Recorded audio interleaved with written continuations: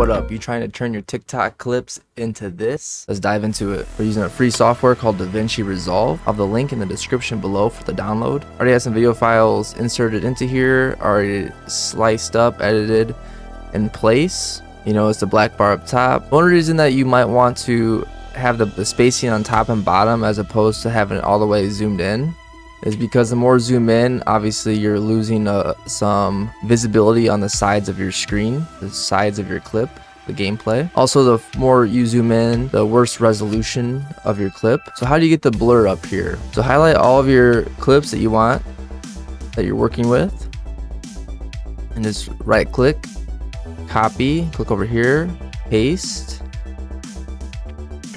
So you don't have to work with each individual one. I'd recommend combining them all together. So right click and new compound clip, name it what you would like, click create, and make sure this bar is on top of your clip, and then click fusion. So once the fusion tab is open, go up top here to effects library, left click that, and left click open effects, double click, and then the top one says blur, left click that, then just click that Gaussian blur once, and then it will pop in down here. And then you see it's already blurred out just like we need. That's all we have to do here. Then left click back to edit, and it's blurred.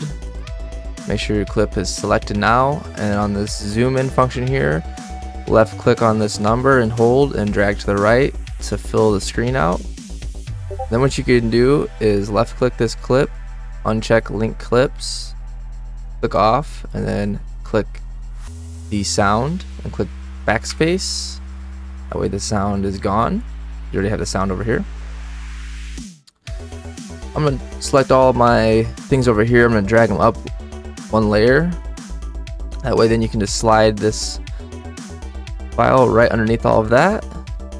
And sometimes you'll notice that when it's underneath, it still is black bars, and I found that you need to just go to the cropping in the inspector and just barely just do a little bit on the crop left. Doesn't really matter which one you do, because the left is way off the screen, so you can't see it anyways. I'm not sure why this is, but once I do that, then you're able to see underneath. So then there you go. That's all it is. This just looks nicer than having it just black up there. It fills the whole screen. Much better to look at. Thanks so much for watching. Hope this helped. In a future video, I'll teach you how to include your webcam into your TikTok clip. You might see people with a circle cutout of their face. I'll be teaching you guys that next. Peace out.